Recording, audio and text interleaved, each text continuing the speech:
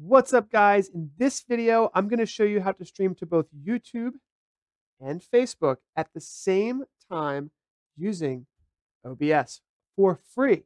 Let's do it.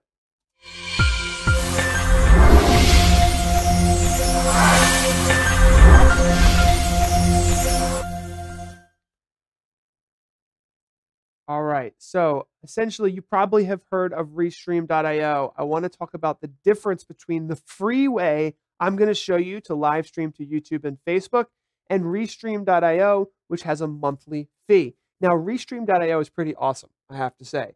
And there's other services that do restreaming as well. They allow you to stream to them, and then they stream to YouTube, Facebook, Twitch, all kinds of platforms. And Restream even has a plugin for OBS that brings all the chat rooms together. So if you like that, there's a couple benefits. One is it reduces the bandwidth that you have to send. The way I'm going to show you is totally free using 2 OBS laptops to live stream to YouTube and Facebook at the same time. But you can pay Restream, and then you only have to send 1 stream to the cloud, and you can stream the rest from their servers, which has some benefits, especially if you have low amounts of bandwidth. But let me show you the free way, because it's going to use the newtek NDI plugin for OBS. And NDI plugin is something that you should know how to use. If you're using OBS, it's going to open up so many doors. So regardless, you should learn how to use it. It starts by getting the OBS plugin. So all you have to do is go Google OBS NDI plugin. It pops right up. And then essentially you just go to the downloads page of that. They have an installer for Windows. You can get it for Mac. They have it for Linux. So everybody can get in on this. It's an awesome tool for connecting multiple OBS systems together. You can use it to bring in your phone as a webcam into OBS. There's so much you can do with the NDI plugin. But get that installed, and then we can start using it. So first of all, what happens? There's 2 things. You can do NDI input and NDI output. So I just went to Tools, NDI Output Settings, so that we can take a peek at what we can do here. So from an output perspective, everything in your OBS production can be output to another computer. And that is what we are going to do today. I am going to connect this computer with OBS on it to that laptop over there with OBS on it. This computer is going to stream to Facebook. This computer is going to stream to YouTube.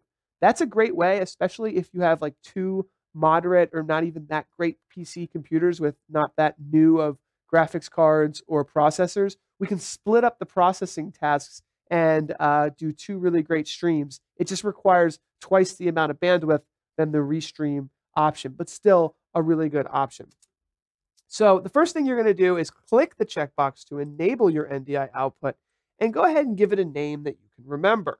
Once you've done that, you can then bring in the OBS source of your computer. Now, I've already set up my laptop computer to do the same thing, so I'll walk over there in a minute, but right now, let's just go ahead to the plus button and add an NDI source.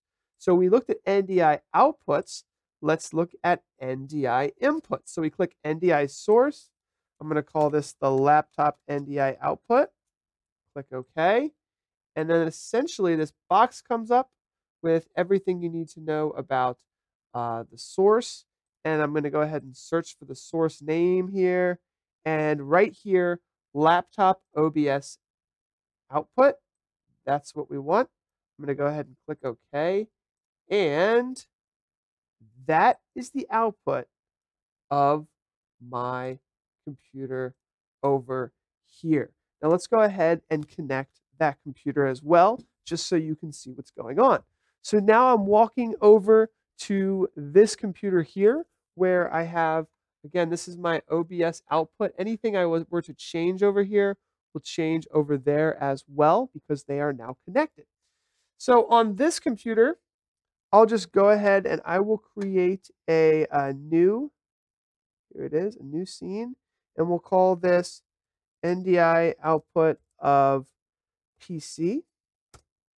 Click OK. Now what I'm going to do is I'm going to hit the plus button on this computer, and I am going to hit NDI source, and we'll call PC NDI output. Click OK. and just doing the exact same thing here. Going over to, now I have my studio PC over here, and this is the output that we have. Now I'm going to go back to my other computer because I'm not sure what the OBS output is there. Looks like it's a black screen. So as soon as I change that over here, it will change over there. So pretty cool stuff. I hope that makes sense. Now that that has been done, when we go to settings and we go to our stream, and let's say we choose Twitch or YouTube or Facebook, essentially as many computers as we need to do as many streams as we want. Let's just look at the diagram one more time so I can show you guys what we just did.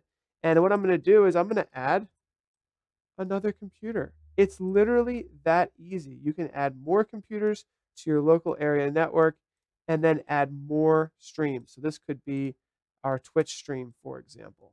So hopefully, again, that makes sense. We can spend more time on this.